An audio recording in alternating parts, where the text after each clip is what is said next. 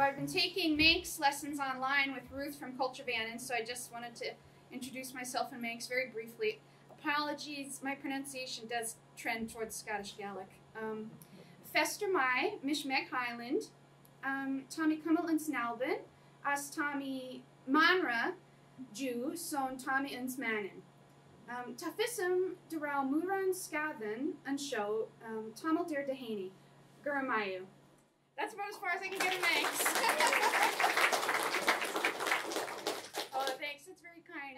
My pronunciations, I'll do my best, but between my American accent and being a speaker of Scottish Gaelic, apologies if I mispronounce any of the Manx place names. So my talk tonight is called Little Rhymes in the Manx, Music and Herring Workers in the Isle of Man. And what I'm going to be talking about is Mona Douglas, who I'm sure needs no introduction to this audience, a major figure of the Manx folk revival. She made a few comments in her writings about music connected to herring work.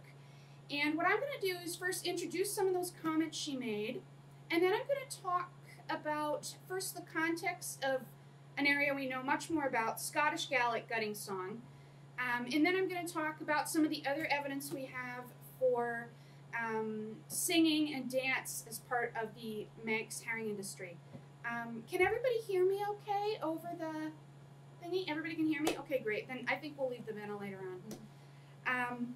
Okay, so next slide, please. Okay, so I've got a couple quotes up here from Mona Douglas. All the images, by the way, except for the newspaper clippings you'll see later, all of these I've taken from the website of Manx National Heritage. Mona Douglas spent the first 10 years of her life between a few different communities on the Isle of Man, and the relevant one here is Ballarat. Is that how you say it? Ballarat. Ballarat? Okay, thank you. Gurmayu. And so she made a few comments about herring and song. And so the quotes up here, which I'll read out in a minute, it's about not the herring gutters who would travel from port to port, but it's about people who would gut and salt their herring just for home use over the winter in the Isle of Man. Because even though the herring industry boomed into a huge industry where Manx herring would be exported to the Baltic and Germany and places like that, there was a really significant home market for herring as well, and it was one of the main foods people would rely on in the winter. And so she says here, music was part of the everyday life of the old Manx people, and it continued so even until my childhood. They always used to sing when they salted down the herrings for the winter. The cart used to come around from Peel and we bought herrings.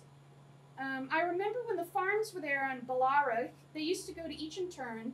Then all the girls and women of the district would have 2 or 3 big tubs set out on the street, or the farmyard, and they would sit around these tubs working to salt down the herrings.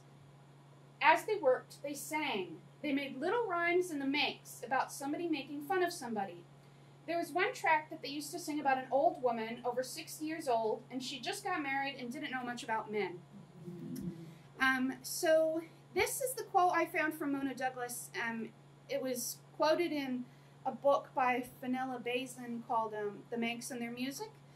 So Mona Douglas, is such a huge figure in the Manx folk revival, and while I'm sure there are people here who know much more about her than I do, there seems to be a mixed reception of some of the claims she made, especially about the use of the Manx language and how prevalent it was, because it was obviously in a serious decline during her early childhood, and she was a major figure in reviving it. So what I'm hoping to do with this talk is kind of look at it from several other angles so we can think about, because this quote she said and how likely it seems compared to other evidence related to the herring industry. So if we just go to the next slide, the song she mentions, a 60-year-old woman who just got married and doesn't know what she's doing, is probably a real Manx song attested elsewhere, Shen Ven, which somebody was singing earlier when the slide was up. So a fisherman called Tom Kermode is the one who gave this song to Mona Douglas, and then it was published in the Clegg Music Collection and some other places. And so as you can see here, it's about a 64-year-old woman and who didn't really know much about marriage. And what's kind of interesting is that herring gutters in the northeast of Scotland, so up in Caithness, there's one woman who, Umbala, the Highlands Life Archive, did an interview with her, and she sang a music hall song called I'm 94 This Morning, which is about a very similar topic. It goes like, I'm 94 this morning, I am 94 today. I'm not as young as I used to be. I'm getting old and gray, but my heart is fun. No, my heart is young and is full of fun, and I'm very proud to say I'll maybe get married on Thursday, though I'm 94 today. So, you know, when you've got work that's being done by young women, this sort of song is the type of thing you would expect. And this is a song that is attested elsewhere. So, in that respect, she's referencing a real Manx song there. And if we can just go to the next slide. And then Fenella Bazin, when she published that quote from Mona Douglas, she also included Juani Jagged Kier, Grey Jacketed John. And again, this is like a well-attested Manx song. And in 1928, she wrote that she thought it was peculiar to the Isle of Man, as in particular to the Isle of Man. This type of song is actually extremely common in Scottish Gaelic as well.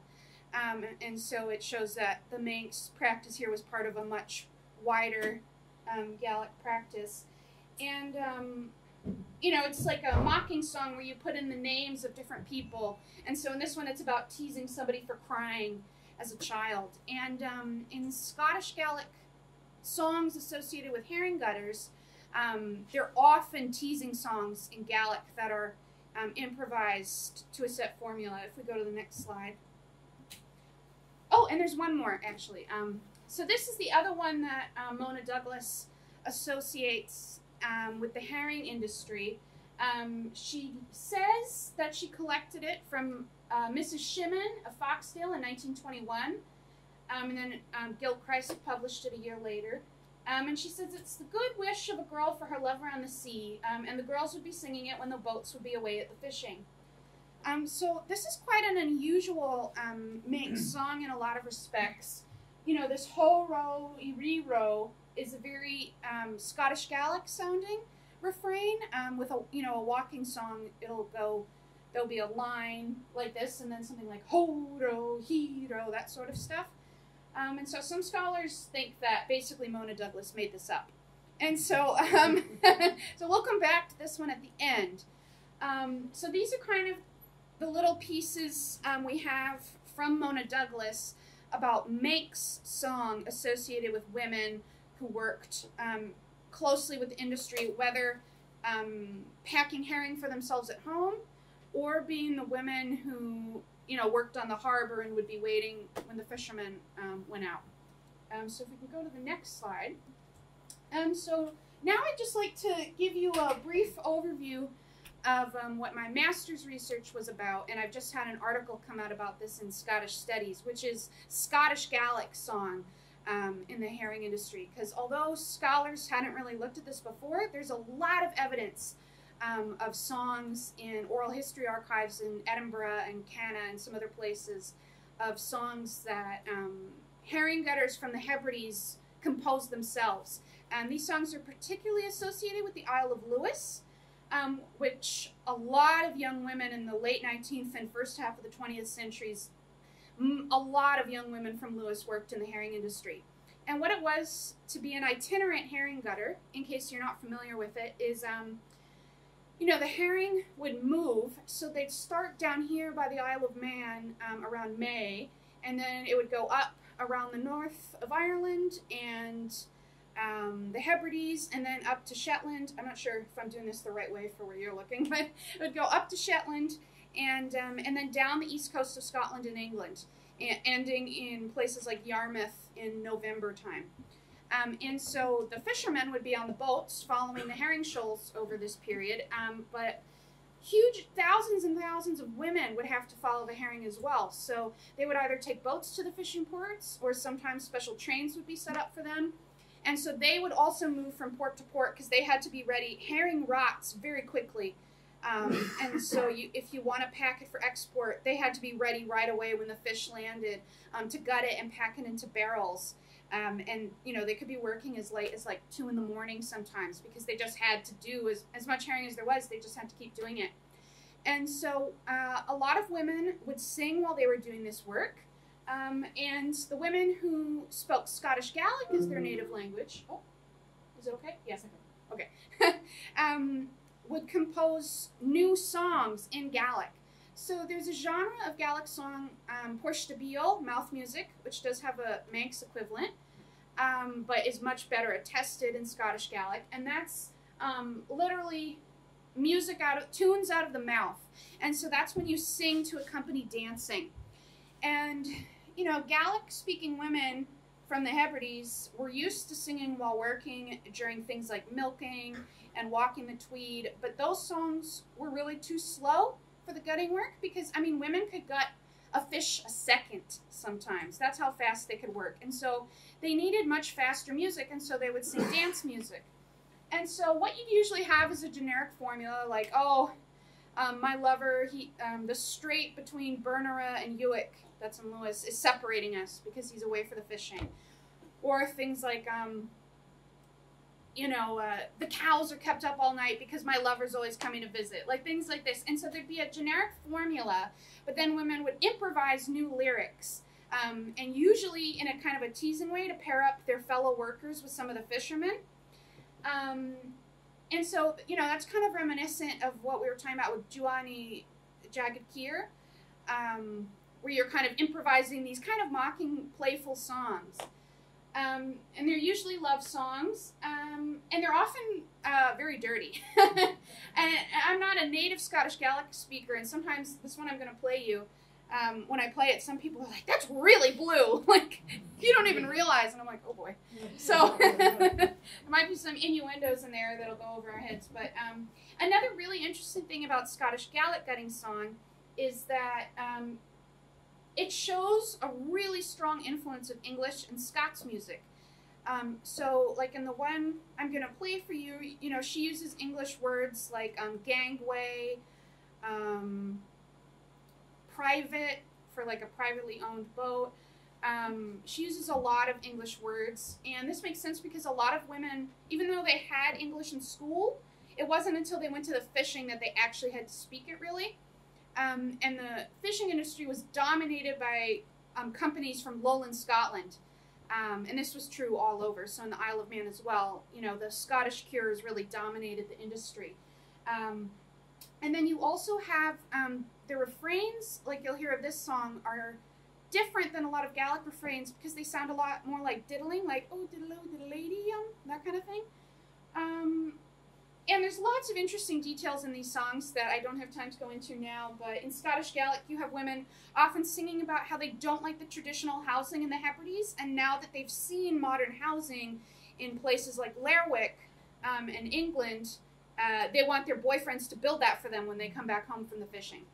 So there's lots of interesting details in here. And so then, Chloe, if we could just get this song up. This one's sung by Mary Morrison of Barra, who was a herring gutter, and she improvised a ton of verses to this gutting song, just to give you a sense of what it sounded like.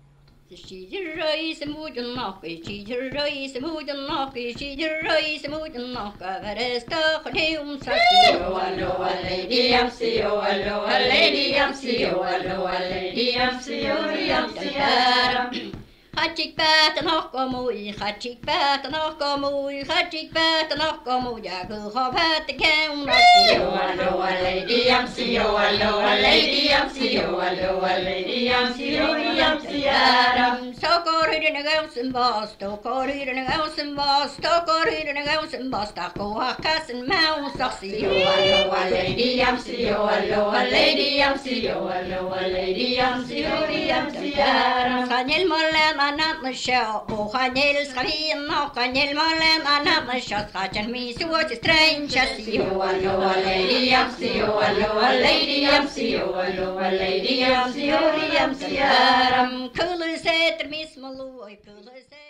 Right, so that gives you a sense, you know, it's hard not to tap your feet while you're listening to that. So you can see how this was dance music, and this particular song is still sung at Cayley's in Scotland. Like Anne Lorne Gillies in her Songs of Gaelic Scotland said she'd heard it sung instead of about a fisherman, about a policeman in Glasgow. So you can see how these songs would just continue to be improvised on the formula. So let's go to the next slide. Okay, so now I'm going to go through a couple of different quotes and sources I've found about music among herring workers in the Isle of Man. So this is something I've been working on not as long as the Scottish material. So afterwards, you know, I'll be very interested in if anybody has anything else they want to add or comment on. But the first thing here is there was an interview that I think Culture Vannin did with Captain Harry Kinley. And I'll just read out this quote here. The fishermen on a Saturday, they'd be out there with their little concertinas on a Sunday evening singing hymns, and the fisher girls with their gansies dancing or singing hymns. I typed that wrong. Anyway. And all the people would join them. Us kids, we used to join them, you see, singing our little heads off, singing hymns and whatnot. And what a sight that was, to see them fisher girls down there in their jerseys and whatnot, singing and dancing on a Sunday evening. And this is the gutter girls, they used to call them. So this is him talking about his childhood in, let me just make sure I get the town right, Port St. Mary. So what he's talking about would have been around the 1910s and 1920s. So there's a couple different aspects to talk about here as it relates to what I've found about Scotland. So hymn singing among gutters was extremely common, particularly in the northeast of Scotland. Around 1921 was a terrible fishing year. And there's a woman called Frances Wilkins at Aberdeen who's written a great book about this. This evangelical fervor just swept through the northeast fishing communities of Scotland. So places like Peterhead, Fraserburgh, Buckie, and so women there started singing hymns while they were doing the gutting. And at the time it was a sign of kind of their religious commitment, like, oh, we want to glorify God through everything we're doing. Other cases of people singing hymns, it was more just that was the songs people knew. And so in any particular case, you can't necessarily say it's a strong sign of religious commitment, but it was certainly a big deal in the northeast of Scotland, which is interesting because in Scottish Gaelic, it would have been considered taboo to sing religious music during this kind of work. So, you know, they were extremely religious on an island like Lewis, but they weren't singing hymns. Well, they don't have hymns in Gaelic anyway, but. So that's an interesting connection there to what Harry's describing, a good connection to the northeast of Scotland. Another thing that I like here is how he talks about how the fishermen had the concertinas. And Buckie Historical Society did some great interviews with herring gutters and fishermen in the 1980s. And they talked about how the fishermen weren't supposed to have instruments on the boat, but they would usually smuggle them anyway to accompany exactly this kind of thing, the dances they would have with the women, usually Saturdays and Sundays, because they didn't fish on Sunday. And so that's another nice connection. You know, usually I hadn't come across any references to concertinas being used. Usually you see them talking about smuggling button melodeons and little accordions. So that's a nice detail. The thing about this that's most different from the Scottish material is that these dances took place outside in Port St. Mary.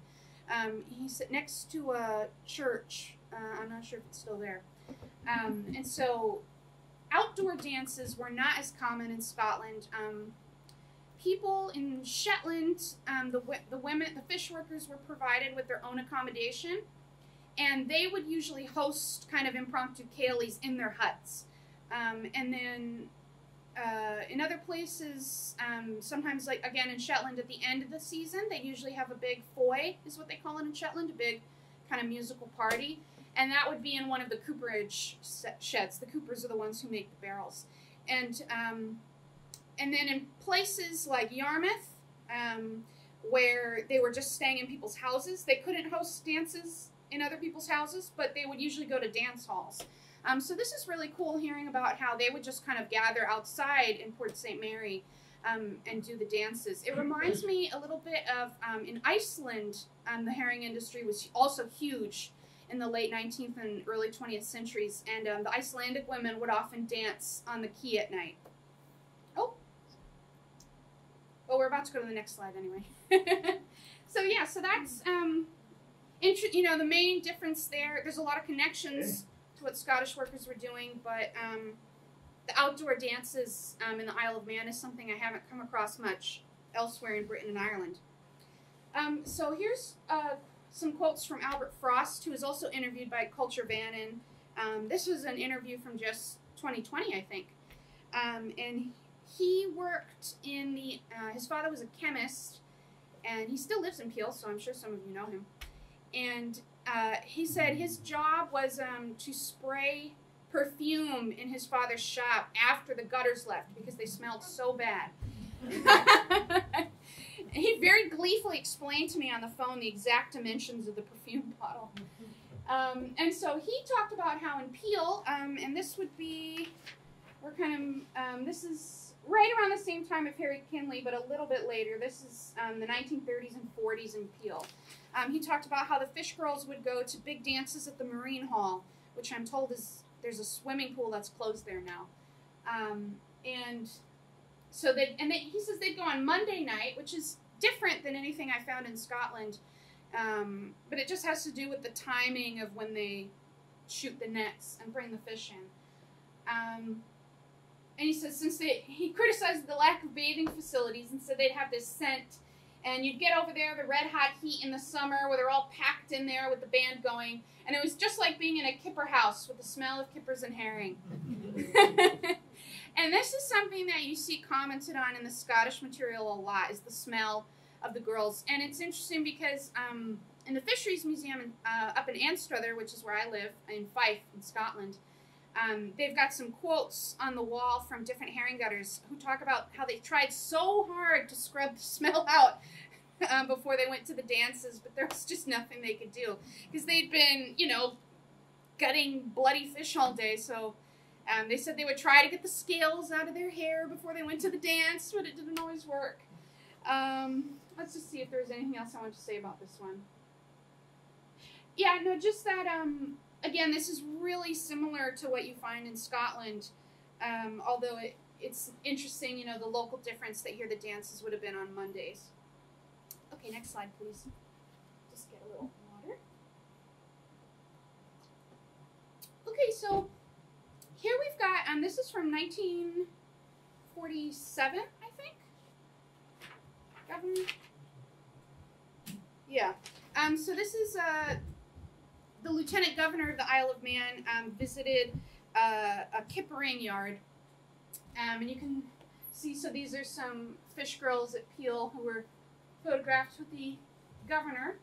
And it says, this is from a Manx newspaper, the party went to the CWS premises in charge of Mr. Walter Scholes, and then to a young Manx man's premises, where they were met by Mr. Dennis, McAvoy, yeah. McAvoy, oh yeah, of course, sorry. The proprietor. They watched the girls splitting herrings by hand, accompanied by some jazz tunes, for these girls kept on singing as they worked. So this is an interesting quote. It's hard to know exactly what they mean by jazz in 1947. That could cover a big variety of types of music, but it seems to imply that the women were listening to the radio while working in the kippering. And this is a really interesting little detail from this newspaper article because I found it's much harder to find published accounts about women, what their experience was like working in the kippering yards, which obviously in the Isle of Man was extremely important.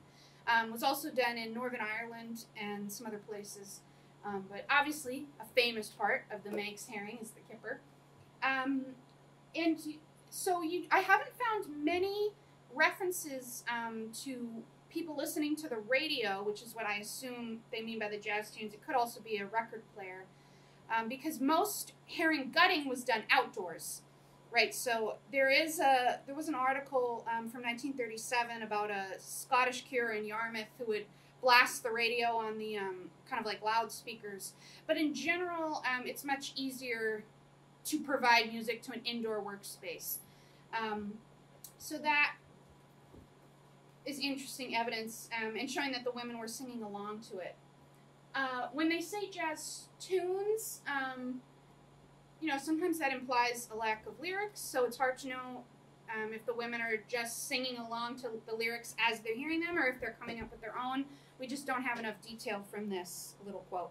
Next slide, please. Okay, so this is something I wanted to talk about. I'd love to do more research on these herring queen pageants.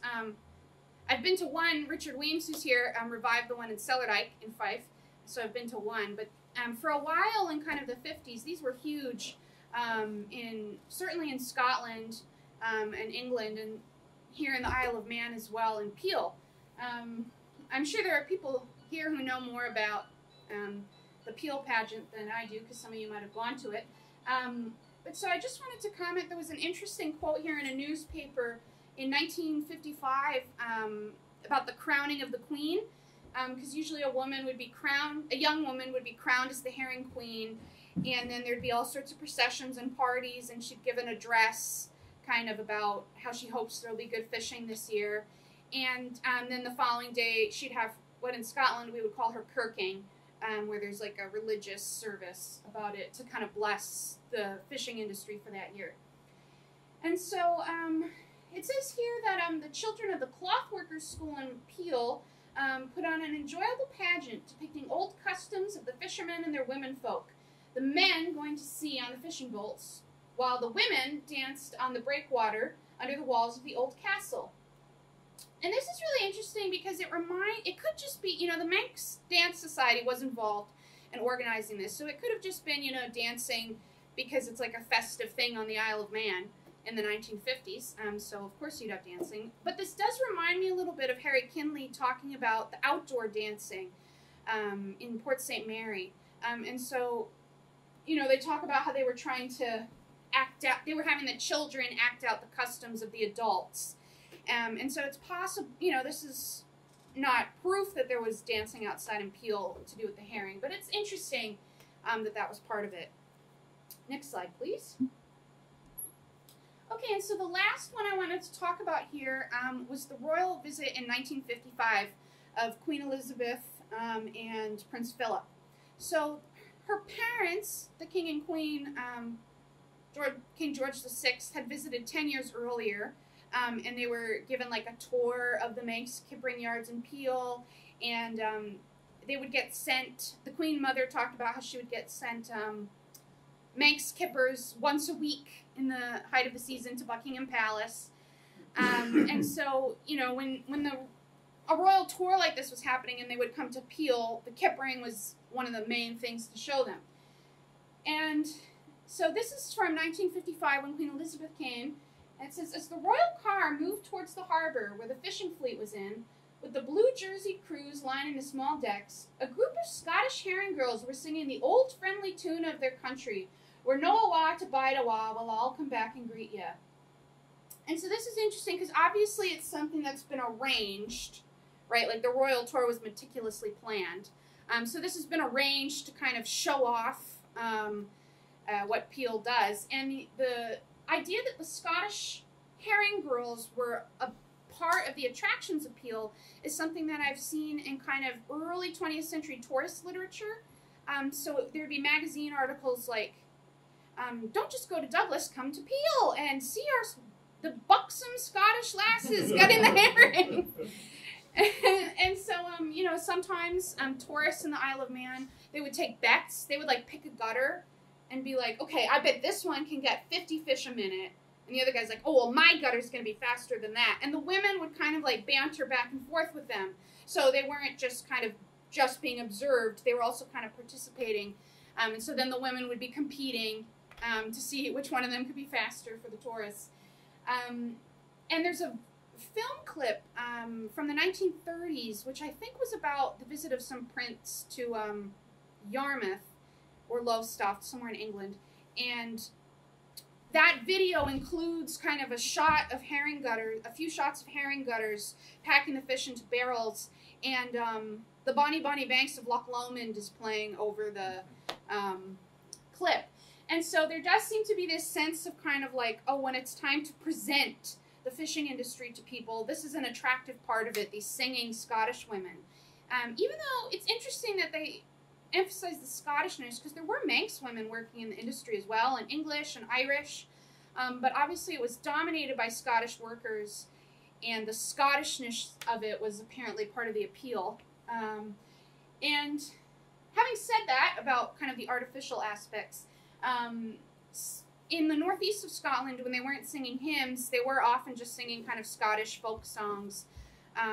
Zetta Sinclair, who's the mother of Isla Sinclair, who was a folk singer, she was a gutter, up in like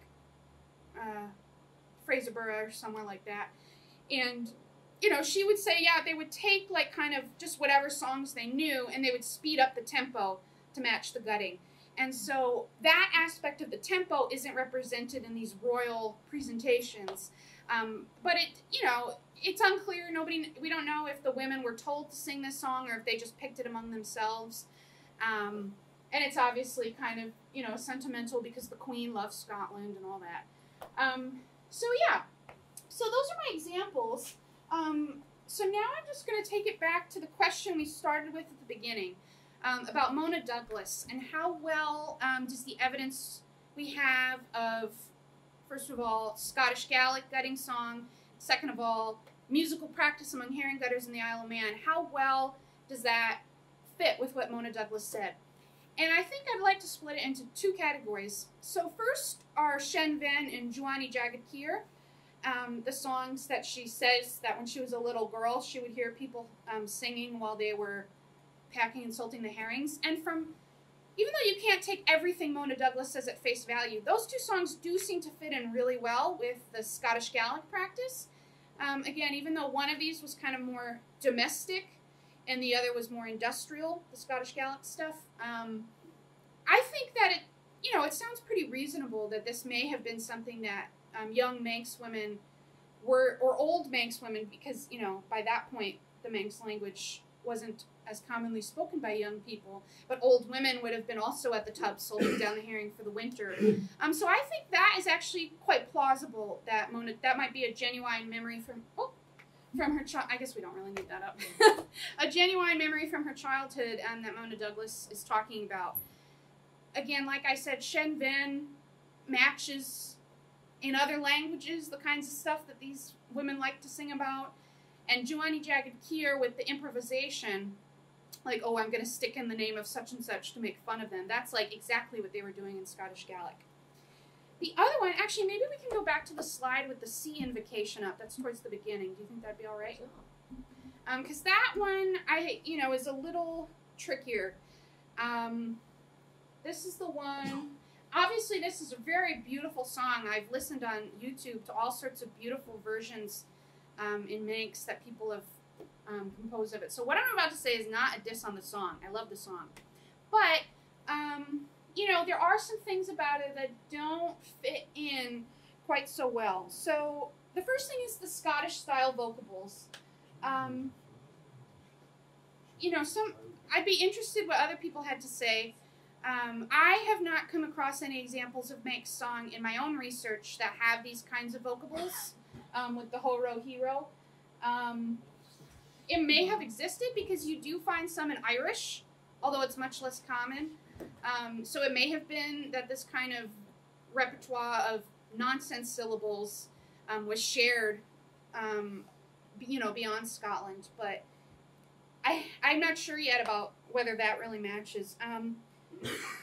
There's no Scottish version of this song, so it's not as if, she's taken a Scottish Gaelic song and translated it into Manx. I have never found a Scottish version of this particular song. On the other hand, the context she describes for when she says Mrs. Shimmin told her people would sing this song, women singing kind of about their love and kind of sad but hopeful when the boats are away. This kind of slower, more mournful song does have a parallel in Scottish Gaelic as well. They weren't singing those kinds of songs while they were gutting the fish because they were too slow. But you do have kind of slow songs like Oka Hoka Sia Manyadach, which is kind of by a Lewis girl who's worried that her boyfriend's gone away to the fishing, and they're going to take advantage of him because he's a Highlander who doesn't speak English. Like, so you do get those sorts of songs. Let's see. And in terms of like, okay, if this was a Manx song influenced by Scottish Gaelic, like I said, we do have examples in Scottish Gaelic of English songs changing the vocables of Scottish songs. So, like in that Mary Morrison song, you know, the refrain goes, "Oh diddle lady see, oh diddle lady and that's not a very Gaelic sounding refrain. That's very influenced by Scots music. So, you know, diddling in Scots, it's like to do a fiddle tune. You can teach it to somebody by just singing the rhythm. So, you know, it is possible, particularly in the 19th century, which is much more poorly documented but had more Manx speakers. It is possible that, you know, Manx speakers were working alongside with Scottish Gaelic speakers, had some sort of like linguistic exchange and influence on each other. You know, the scholars, like I said, some people think she just completely made it up. I have a hard time saying that because, you know, it's such a beautiful song, and it does fit in, and it's like, am I going to call Mrs. Shimon a liar? Like, I don't really want to do that. But, you know, this song is a little trickier. You know, that doesn't take away from the fact that for many decades now, it's been a wonderful part of the Manx tradition.